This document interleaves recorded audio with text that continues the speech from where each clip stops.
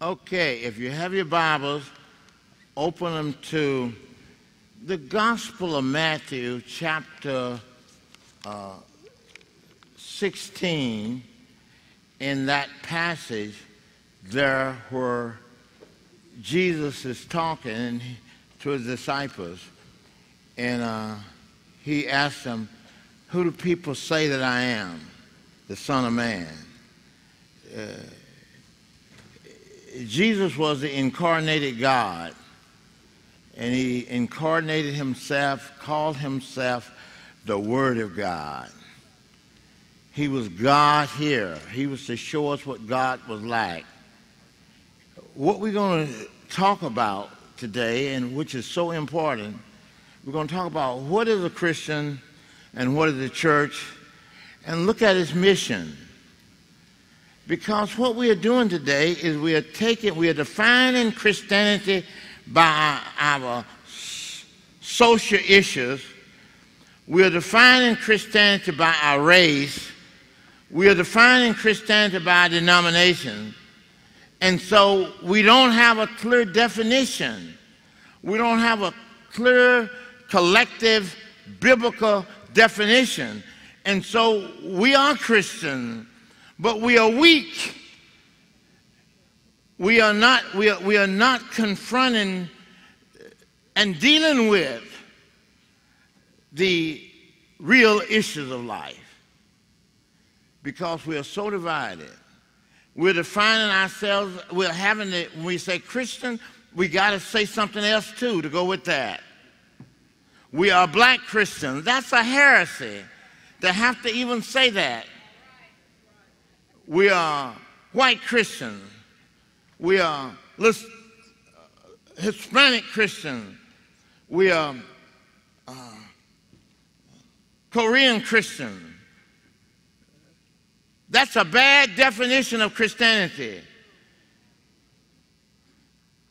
Christ established himself as the God of creation and the God of humanity. He has always wanted to live with us and guide us and to lead us. He created us for the praise of his glory. But we are in not a war that we Christians created. There's a war going on in America, and that war, it's an American war. It's a war between Islam and the American culture. That's what George Bush would have said. It's a war against Islam, and it's a war. Not we Christians. We Christians should be peacemakers. That should not be our war. That should not be our war. We are here to be salt and light and to witness to the totality of society and the totality of the cultures in our society, and not totally define ourselves as that. If anyone be in Christ, they are a new creation. The old has gone and the new has come. And all of this is from God, who has reconciled us to himself and has given us the mission and the ministry of reconciliation. But now we done made reconciliation itself an issue. I'm establishing me a reconciliation ministry. That's what the church is here to do. That's the means by which God brings us back to himself. And so isolating that and identifying ourselves just as that is a misunderstanding of what the Christians are supposed to be. Paul says this, we once knew Jesus as a Jew. In his resurrection, we know him no more. We know him now as the God of all creation, the God of the heaven and earth. Now he's calling out, we're going to see that this morning, he's calling out from among the nations. In fact, We shouldn't define our Christianity by our nationality. This was to be an international mission.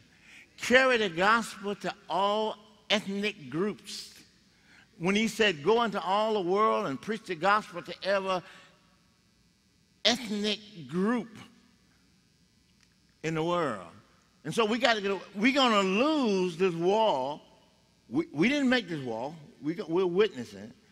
Islam might have an advantage over us. When you become a Muslim, you're sort of a Muslim. When you become a Christian, you got to add something else to it. That ain't good enough. And then we got to add our issue. A right wing, a left wing, a conservative, evangelical. We got to add all this other stuff to what it means to be a Christian. So we are not given a good, solid definition of Christianity. I'm a Baptist. I'm a Catholic. And all of these. And we are limiting our witness. And we got a new generation of young people that is in this room who wants to move beyond that. I'm calling those people post-racist. They're almost post-Christians as we look at it. We need a biblical identity of what it means to be a Christian. That's important. So we can begin to act with a sense of unity so we can have some power. We should be acting our symbol, our signature, should be how much we love each other. Because love is God. He that loveth is born of God. He that loveth not knoweth not God, for God is love. And Jesus says the whole world should know that we are Christians because of the love we have one for another. Our society and our political, social environment now is perpetuating hate. In my 80 years, the politicians can't do nothing but raise money for themselves. That's about the best they can do. They can't solve no problem for you. And if you are seeking for them to solve your problem, you're in bad shape for you.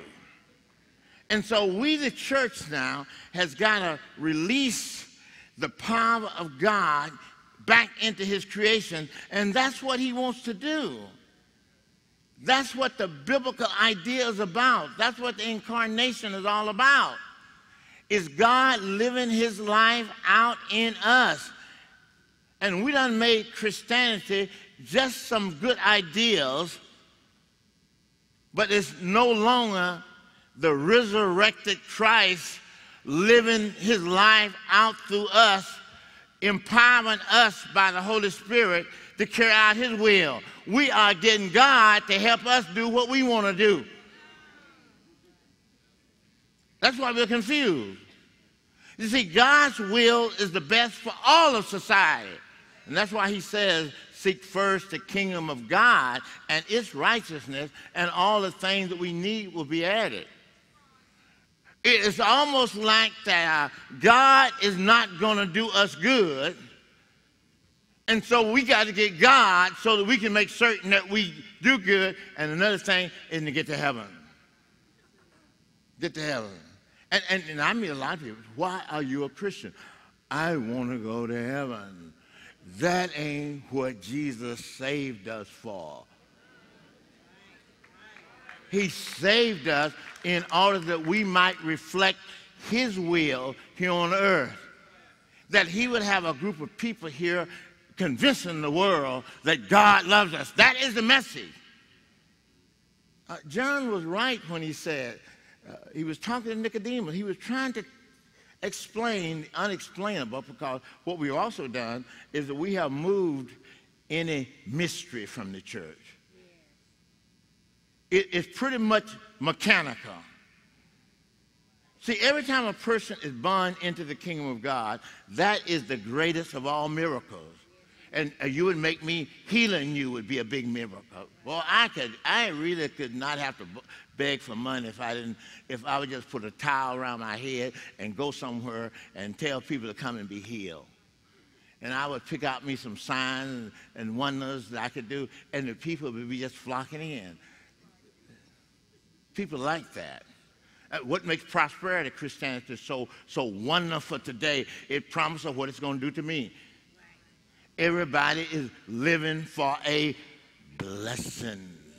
Look, the biblical teaching is that the greatest blessing has already been made available to us.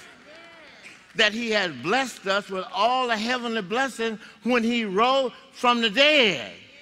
He has made available to us. We are not serving God for what we can get. We're serving God because what he's already accomplished. Now what we got to do is access that. And that's what the church is here to do, is to reflect God's love here on earth. John said it so beautiful in 1 John. He says, as he was, so are we in the world. And so we better get to our Bible teaching here.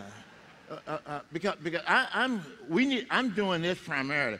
You old folks are not going to change very far. I know that. But there's a new generation of people who are looking for a clearer vision of the church. They can see that we are weak. We can see that we got our own issues.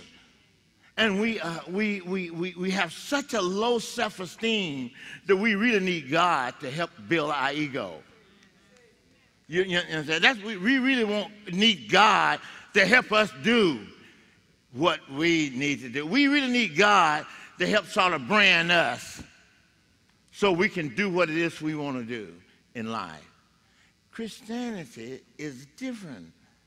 Christianity is to be people who see themselves not as strong terminators, but they see themselves as servants and obedient and trying to allow Christ to live out his life through us.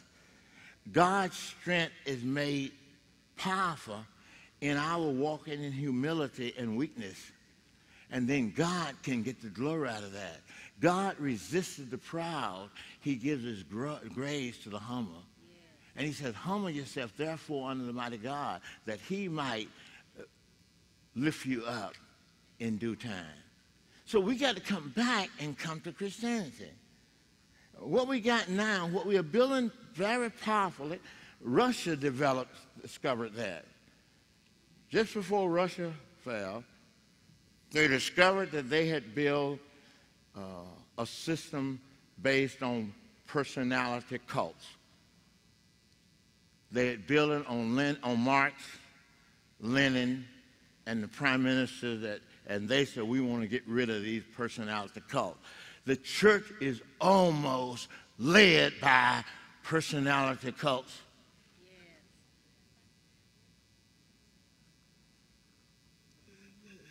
The church is a collective group of people, a collective group of individuals who have been transformed by the power of God and has become a part of his body.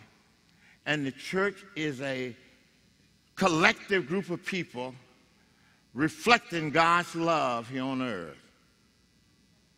And what we're doing today, as I watch Christians and I look at how they behave in the church, they really is confused because they think that they're going to be able to do individually what Jesus did on earth.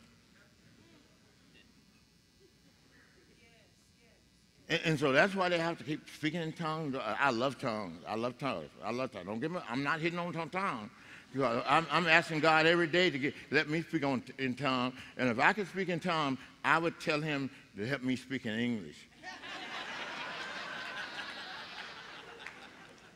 That would be a sign to me. I think it'd be a sign to my wife. She after me all the time. She said, I'm messing up the English language all the time. So if I could speak in tongues, man, if y'all ever heard me up here speaking in tongues, it will be not this Ebonic I speak. It would be perfect English in society. Okay, so let's go to our teaching. Do y'all see what I want to do here? I want to see, can we put the church? I don't want y'all to find CCDA is just a little group of people who are trying to help the church. The idea of CCDA is to mobilize the church to carry out its mission here on earth. That's what we're here for. Because the church is the bottom line of God's way of revealing himself, and the church has been committed to this stewardship of reflecting God's will here on earth through his body. Through his body. So let's read our passage this morning, and then we're going to get into our teaching. And then what I'm going to do at some point here, I'm going to summarize it so that you can get a better working, everyday understanding of the church. The church is here to do the will of God. The finding and knowing the will of God is everything.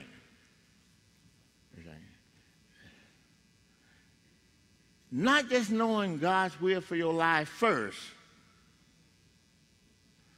First thing, you got to know what God wills that his church to do. And God's will then is to discover our unique gift and talent and bring that unique and talent together within that body. And the church exists also to strengthen that for the perfection of the saints, so that we can do collective as a church the work of the ministry. And so the church brings these gifts and talents together. And when these gifts and talents are brought together in a collective, and these many gifts that he has by his own divine power stored within this collective group of people, then we are being the church. And so we are here carrying out God's will. And that you can't do God's will that much individually. We're asking the wrong question. The question we should always be asking God, God, what is your will? What it is you would have me to do. You're going to hear that in the early church. Paul going to say that this morning in my talk. When he was converted on that Damascus road, he wanted to know, he said, Lord, what would you have me to do? Paul would have been a wild man. He was a wild man. He'd have continued to be wild unless they could bring him under the church authority. And so they said, God said, I'm not going to tell you here right now. I'm going to tell you. But I'm going to get Ananias there, and he's going to tell you what it is and how to seek it and to find it. He told him what it was on the Damascus road. He told him, I've called you to participate in carrying this gospel to the end of the world, to the Gentiles. And that was clear. He heard that message on that Damascus road. But he wouldn't tell him how that all was going to come about. He was going to send him to Ananias in Damascus, who was going to disciple him and stabilize him. And then they're going to hear that call again within that collective church at Antioch. And the voice is going to say there, set aside Barnabas and a collective group of people to carry this gospel, to plant these congregations all over the world. And Paul going to say, he's going to go back and say, that's what I heard when he called me on that Damascus road. And he's going to say, I was not disobedient to that heavenly vision. But he needs the church in order to confirm that. And then his task was to go out there and, yes, proclaim this wonderful gospel. Now, the gospel, if proclaimed, has power within itself. Even Jesus affirmed that. When his own disciples were performing miracles and doing things, they wanted to stop him. You remember that? They wanted to call down fire from heaven because they wasn't there. They had a message. They had a message there. And so we got to know that. Otherwise, it's just like the Jehovah's Witnesses are stronger than us because they're a more collective group. And they sort of make it a duty, which ought to be we ought to see that as our loving opportunity, is to witness to others. We ought to see that as our main mission. Our main mission. Not just telling people. That's important that we tell them. But we sort of show them. Because love is show and tell. Is that they need to see our good works. See our good works. And that should be a part of our witness. And that good works is evidence of our love and our concern for people. So the gospel is both words and deeds. Now, most of us have left it just the words. It's both of those held together. And we are too much of this and that. It's this and that. We always talk about just one thing. One thing. That's the church. When I was converted in the church 53 years ago, doing social ministry was one thing, helping people, and proclaiming the gospel was something else, telling people about the death, burial, and resurrection of Jesus Christ. That has to be demonstrated. That love must be demonstrated. Yeah, Dr. Schuller had a good slogan. I like this slogan. When he would preach on his television program, he would say, God loves you, and I do too. I have had people preaching the gospel to me that didn't really love me. They would have almost preached to me like they would have rather I went to hell. They told me more about that than they told me about what I could be doing here on earth, being a witness to Christ on earth. And so we are confused. We are confused. So we got to go back to our Bible. Tomorrow morning, I'm going to talk more about that. And tomorrow morning, I'm going to have a Bible here that I want everybody in here to buy one of them. I'm going to send you my booth tomorrow morning. They'll be ready here tomorrow morning. There's going to be a children's Bible. And it's going to be a Bible with all of the main stories of the Bible. And it's going to be there for mothers to read to the children early, and for the fathers and for the grandfathers to read to their children. You see, what has happened is our own individual concern and our media stuff, and it has blocked off these virtues from our people. I was doing a lecture the other day with some superintendents, and they said these kids are bringing these iPods to school and these cell phones to school. We got to circumvent that by bringing the gospel back to the family and the home, and to make the gospel in the home and the family the first responsibility. In the home, transferring. We got to circumvent this media. We got to get back, because otherwise people are going to get that definition from these talk show gurus. Oprah Winfrey almost went there. I like Oprah. But she almost became her own guru. She was going there. And what she was going, she was almost, and some people define their own brand of Christianity. And we will fall for that cult brand of Christianity.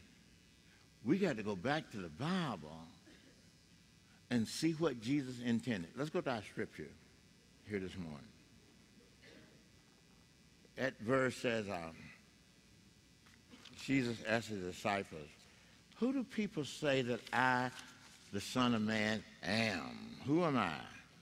What are the people saying about me? Now, he's getting ready now. He's getting ready to set up this new entity on earth. He's fixing to set up the church as his main way, first of all, calling people into it, calling people out of the world, and he's fixing to equip them to be his life here on earth. Boy, that to me almost put chills in my body to think that God wants to live his life out through me. That is Christ. I quoted last night. The clearest verse of scripture on that to me is Galatians 2:20, where Paul says, I have been crucified with Christ. Nevertheless, I live, he says, yet not I, but it's Christ who lives in me. And the life that I'm now living, Paul says, in the flesh, I'm living by the faith of the Son of God who loved me and gave himself for me. And so the Christian life is, we talk about Christ like it, we talk about him, and it's important that we know he died on that cross. That was so important. But what is equally important to that is that he rose again and that he's alive. And he wants to live his life out through us individually, but he wants to live his life out through us collectively. That's why he said, like, for 2 or 3 gather together in my name, God is there in a collective way. That's a little miracle. Paul says it. He says, great is the mystery of godliness. He's talking about us living out this godly life here on earth. That God was manifested in the flesh, justified in the spirit, preached to man, delivered up to heaven. And so God wants to live his life. We would be conscious of that. People I work around, they ain't conscious of that. People sort of want, I got a lot of that from my own children as they were developing. Vera and I are strong personalities. I can see that now more than ever before. We are strong personalities. And our kids saw us sort of as being God. And if they could keep it from us, they would sort of keep it from God. Because they almost going to see the wrath. They thought the wrath of God, and that's what we were. So if they told us what was going on, the wrath of God was going to hit them. And so but that wouldn't hold up. As they got older, and as they get older, they see that just having mama and daddy's religion ain't quite strong enough. As long as they're under our care and we feeding them and taking care of them, that's pretty good. But they got to find God for themselves, and I'm so glad of that. I'm so glad that my children is seeking God for themselves, and we taking some of the responsibility. We taking some of the responsibility, of that. Okay, let's go to our passage here, and then I'm going to put this together of how we can live it out. See, what I'm concerned about today, I'm going back there. What I'm concerned about today, that we learn how to live the Christian life. Don't worry about going to heaven. Jesus is going to do that himself. You ever read that passage? In John 14, when Jesus says, I'm going away, and if I go away, the Spirit is going to come. Philip said, we don't know the way. How can we know the way? And Jesus said, I am the way to heaven. I am the truth about God. I am God. No one comes unto the Father but by me. Then he said, I go to prepare a place for you. And if I go and prepare a place for you, I will come again, himself, and receive you unto myself, that where I am, there you may be also. Don't ask me no more about that, Philip. I got something else for you to do. That was a rebuke. I'm the one who's going to carry you to heaven. In some of the churches I go to, people are sending up timbers to get to heaven. They're building their own house in heaven. By their good works, they're building their house in heaven. If you know Jesus Christ, if you have given your life to him, and if you are walking in the Spirit of God, God himself is going to take care of that. What he wants us to do is to do his will down here on earth, not our own will. Not our own. And Christianity is really becoming our helper to do what it is we want to do. And I hear that every day. I hear it every day. Every day. They got something that they want to do, and that's outside of obeying God. That's the burden upon us. That's what prayer is about. Prayer is primarily, and all of the others too, okay, I'm not getting rid of nothing. I'll be careful. You take something away from people, they'll be mad with you. You know, they got to discover what it is they got to pull off. They got to discover that that's they holding on to his heart. And once you get Jesus, he lifts that load of tradition and stuff away from you.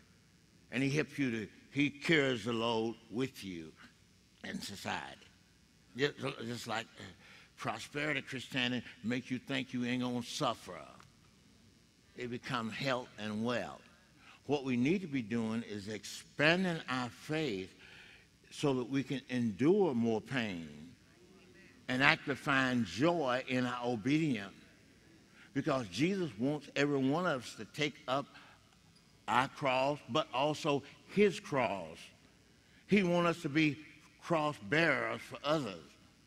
And so what we need to do is sort of expand our ability to suffer. Expand our ability to, when you get old, you really ought to want to do that.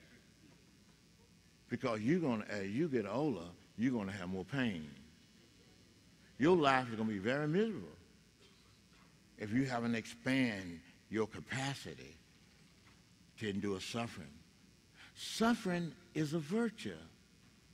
Suffering creates more room for you to bear more pain, and that you can sort of carry the world more on your shoulder in life. I have this friend of mine. We spent I might have told you that. We spent 2 of our vacation last year together, and what we're talking about, he is going through all kind of pain, and he was going through all kind of pain. And what we've been talking about, and I'm going through pain. Vera May been sick. I'm getting old, and all of this pain, and so many things are changing so fast. What I want to do is expand my capacity to cure pain, and then to be able to have joy in tribulation, joy in pain in our society. And we're walking around. But what has happened is we done replaced Christianity with ourselves. And it's very hard for you to talk to people today. It's very hard for you to say anything that would correct them, because people are suffering from such a low self-esteem. And anybody, we should be covering up our esteem with humility. We are sons and daughters of God. Ain't no esteem equal to that. That's what makes the psalmist cry out, "What is man that thou art mindful of him? And the Son of Man." We should be the people of great esteem, but let's cover it with humility. Let's walk in humility. We shouldn't be walking in doubt. I'm gonna do it this time. I'm gonna do it this time. Then I'm gonna get on to my teaching. That was my introduction. Yeah, okay. This 16th chapter here, where he speaks about this at here. Where is it at, folks? Y'all help me here. Here it is. When Jesus came to the region of Caesarea Philippi, he asked the disciples, "Who do men say that I, the Son of Man, am?" They replied, "Some say John the Baptist." Oh, I love John the Baptist. I love John the Baptist. You know, when you read John the Baptist, do you sometimes think about what made Jesus say that he was such an important person? No man born of a woman is greater than John the Baptist. His ministry wasn't that long. He died probably by the time he was 34, 35, 36, somewhere there. He didn't live long. We don't know about his ministry, but just a few months before Jesus appeared on the scene. And so you got a short, and why is all of this power? What was the sort of his power? There's one little hint in the Bible that'll help you a little bit. It don't say this about anybody else in the Bible, that he was filled with the Spirit from his mother's womb. That is power. We got filled with the Spirit when we accepted Jesus Christ. I was 27 years old when I got filled with the Spirit. And some people kept trying to tell me I wasn't filled with the Spirit because I didn't speak in tongues. I said, I know when I'm filled with the Spirit completely and totally. I've already told you that. I speak English completely. But they had, so they was confused. Okay, confused here. But here, what made John the Baptist so powerful? John the Baptist, and this is important, I'm discovering this. In our consumer society, in our day where we have deified money, and in our day where we can almost have most of the consumer junk we want, but that consumer junk makes us more addicted to it, and it takes more for us in our society. What you really got to do, you got to establish in your life what is enough. That's what retired people like you folks could do. But retired people sort of know how much is enough because they know how much they're going to get every month. And they have to then adjust their life, and they usually become happier people. Happier people.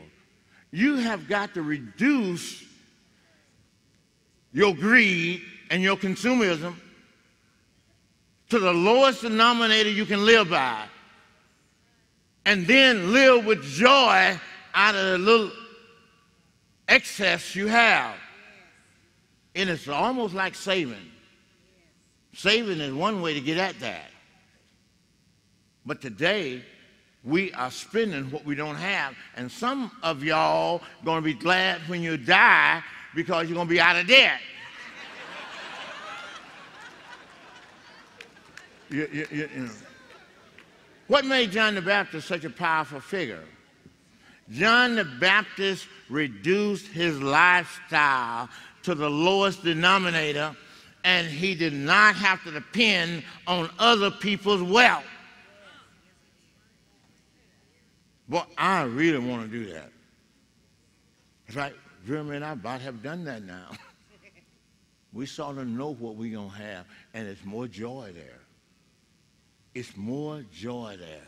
And that released his power.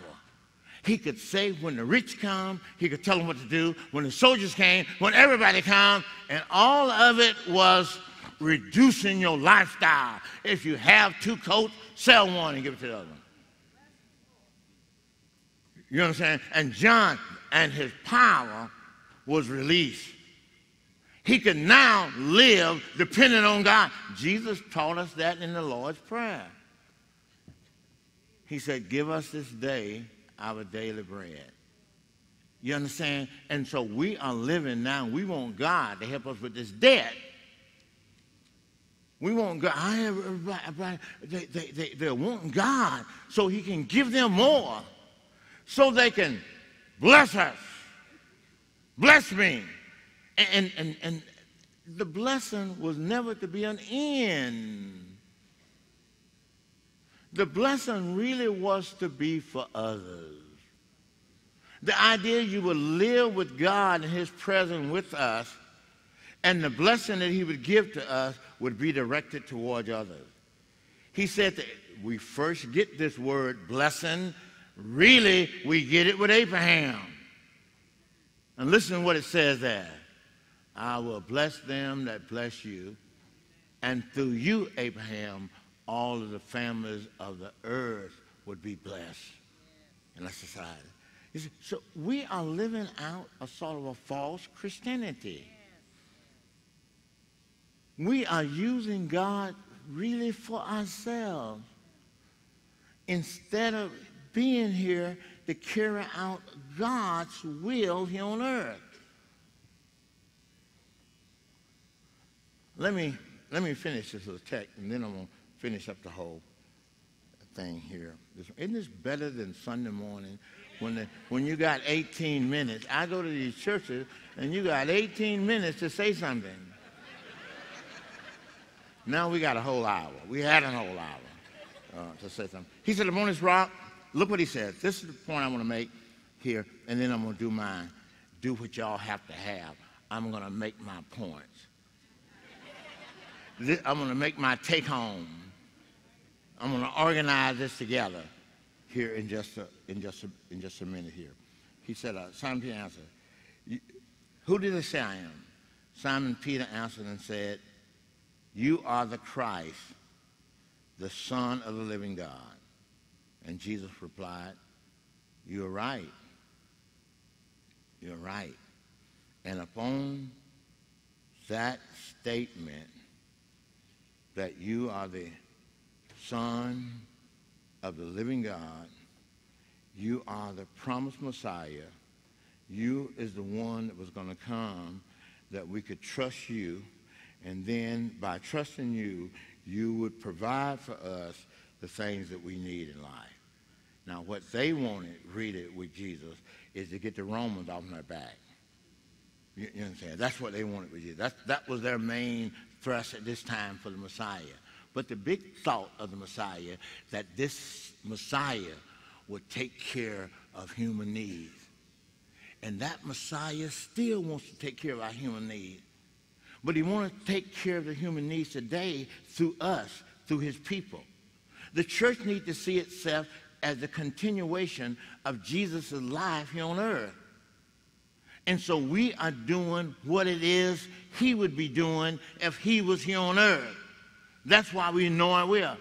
He came not to be served, but to serve, and then to give his life as a ransom. That's what we are here Christians for. We are here to become servants of the society. Seeing the aches and the pain and the agony. And I'm convinced that our greatest sickness is our psychological sickness. It's confused in our belief. We need some more central belief. That's what he meant when he said, what is the main duty of man? It's to love God with all your heart and all your soul and all your strength, and then to love your neighbor as you love yourself. You would find joy and happiness. Let me conclude this then. What is a Christian? What is a Christian? I liken that to going down three roads. Preaching is a science. It's also an art. I have sort of went through the scriptures here and give you the scientific and talk to you about the scientific part of preaching. Now what I'm going to do is put that together and show you the art of preaching. Art of preaching. And so I'm going to liken being a Christian. The church exists to teach and disciple and equip the saints for the work of the ministry. And the work of the ministry is not inside of the church building. The work of the ministry is outside of the church building. And so that's what the scripture is for. All scripture is given by inspiration of God and is profitable for teaching, for instruction in righteousness, that the people of God may be thoroughly furnished to do God's good works here on earth. So the church is our equipping station. and come where we worship and magnify God and be equipped to go back out into society and to be his effective witnesses in the world. That's the work of the church. So let me liken that. Let's liken the Christian life to going down 3 roads. 3 roads. This is the art. 3 roads. The first road in becoming a Christian is the Damascus road. Y'all remember?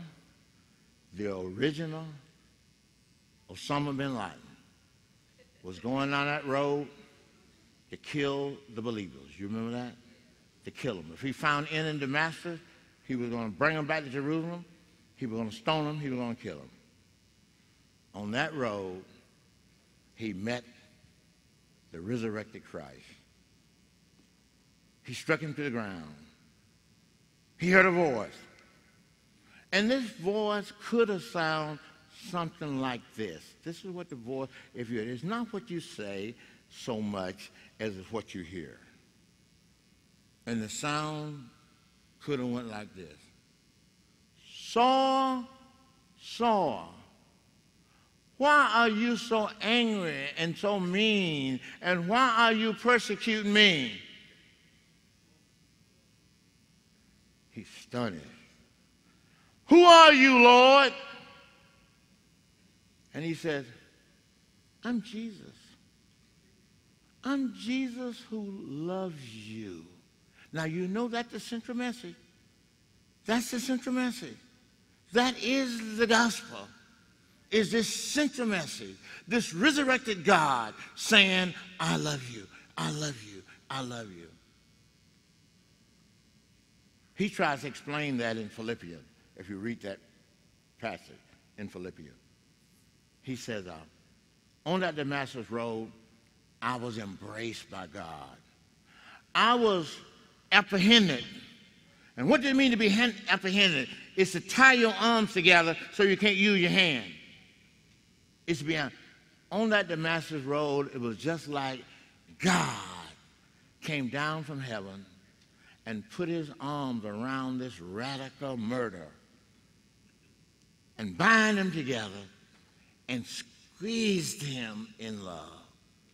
He said, Paul going to say the rest of his life, he's going to say, that I may know him the way he knew me.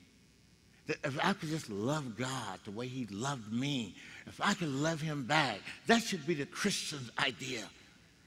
You should have felt loved by God. Your conversion ought to have been when you discovered that there was a God in heaven that loved you. That's what happened to me 53 years ago. I discovered there was a God in heaven who loved me. And becoming a Christian then for me is trying to love that God back. Trying to squeeze him like he squeezed or squared. That's why I need this help, y'all. Me on that road. He put his arm around me. And then Paul heard it. In that love, he said, Lord, what would you have me to do? And that becomes the task of our life.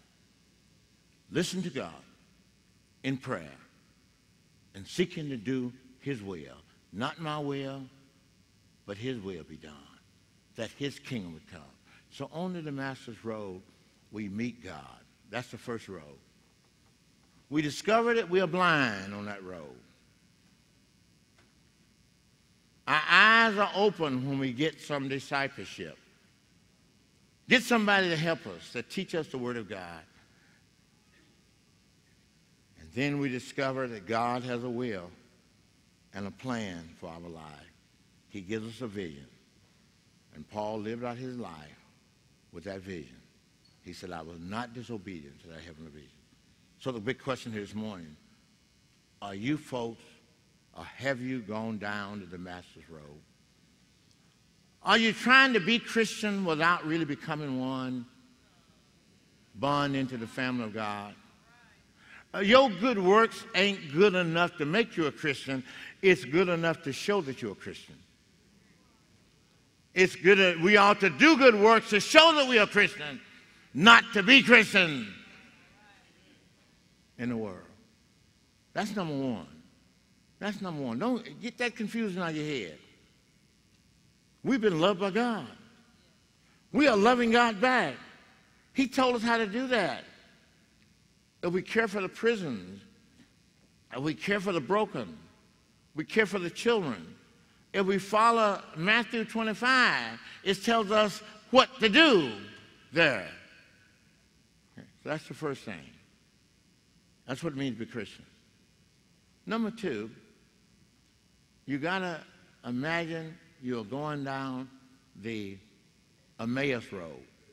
The Christian life is like going down a highway with 3 lanes, a freeway. You're on your way to one destination, but you're navigating these 3 lanes, and you have to be doing all of these once you become Christian at the same time. The first one, you got to know that you've given your life to Jesus Christ. That's the first thing. Second road is the Emmaus Road. What is the Emmaus Road? The Emmaus Road is the road of discipleship. You need somebody in your life. I can tell people when I meet them who haven't been discipled, it is what they want to do. It is what they want to do. The person who's been discipled is being discipled on doing the will of God. The will of God is everything. It's good for everybody. God loves the whole world, all of the humanity, and he wants you and I to be his agent, his replacement here on earth to do that. You can't do it without being a disciple. You know that story. There was 2 disciples on the first resurrected morning. They are on their way. They are leaving. They are the resurrection. They've been confused all the morning. Some women have been to the grave, and they said they saw a booger man. And these guys are tired of all that confusion, and they on their way home. They're getting rid of this. They're going back to their farm and do their work. And then all at once, Jesus joined them. Y'all know that road? I love that road. Any road that I would like to be on during Jesus' time here on earth, it would have been that Emmaus Road. They're walking on, they're talking about what done happened, they're talking about what could have been, and Jesus joined them. And Jesus wanted to, what kind of conversation y'all having? And they said, we're sad. A person we thought was the Son of God, the Messiah, he lived here among us for 3.5 years. And now the other day they killed him. 3 days ago they killed him and put him to death. So women this morning, they came down and said that he's alive and all that. We've been running and going all day. We tired of this. We going home back to our farm. And Jesus joined them. And the Bible says he started at the book of Moses, Genesis. He went throughout the whole Bible. Boy, I wish I'd have been with him. He opened to them the Word of God. He discipled. They're going to say later, didn't our hearts burn as he went with us along the way? Boy, there's a song come to my mind. You ought to always have a song in your heart. That he walks with me, he talks with me, and he tells me that I am his own. And the joy we share as he lingers there, none other has ever known. We need the young folks to go back and begin discipleship. The church needs to become a discipleship center again to equip the saints for the work of the ministry. The last road is the Jericho road. First road is a road of discipleship, a conversion, that you've given your life to Jesus. The second road is a road of learning about Jesus, learn of me. Walking with Jesus, but walking with somebody. You need somebody in your life to help to lead. That's what frightened me that night when Vera Mae was taken out of our house. What frightened me, I done lived with her so long, I was afraid to be alone. I was afraid to be alone. And I said, God, I need her. I need her. We walked together too long. We are friends, but we are buddies. We are companions.